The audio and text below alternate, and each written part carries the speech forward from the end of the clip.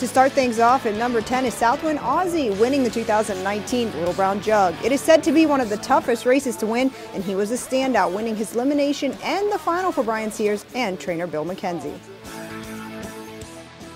Forbidden Trade's upset of Green Shoe in the Hambletonian. It gave Bob McClure and Luke Blay their first Hambletonian victory. In at number 8 is Manchego. The mare turned a lot of heads this year. In Lexington, she became the fastest female trotter of all time with her 1:49 effort at the Red Mile for Dexter Dunn and trainer Nancy Johansson.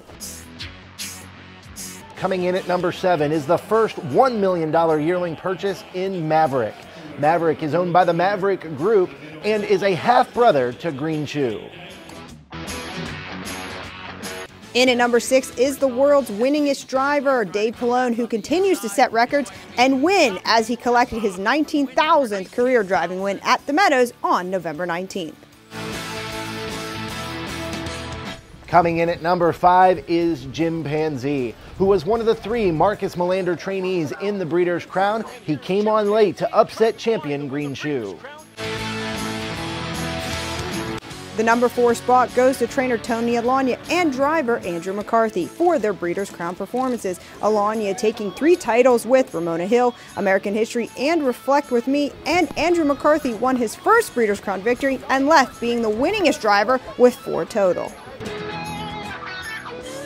Coming in at number 3 is Lather Up. In 2019, he tied Always Be Mickey's 1:46 world record-setting effort at the Meadowlands in the graduate final.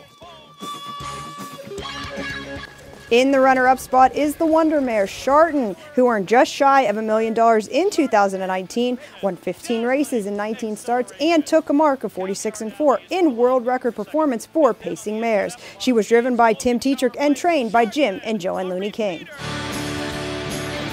To the 1 spot goes to Bold Eagle, who made his first trip out of Europe a winning one for his fans and his connections, as the international trotting star did not disappoint as he won the Breeders' Crown Open Trot at Woodbine Mohawk Park for driver Brian Sears.